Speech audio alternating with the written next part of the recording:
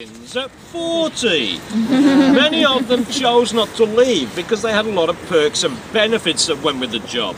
They had VIP seats in the Colosseum, they could ride in the backs of chariots, they could own land, they could write wills, and they also had the power to grant mercy to any condemned man that they met in the street, which is more than any other woman could have done in that period. If you look down to the left into the centre, you'll see that there's a clump of ruins down there to the left in the middle. The one towards the back has that dome felted roof on the top of it. That is the temple of the deified Julius Caesar. That is where he was cremated.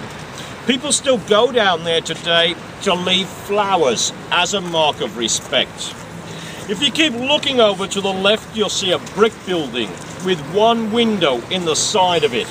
That is the Curia. That is where the Senate met. And if any new laws have passed, they would have come to that window to proclaim them to the citizens down below.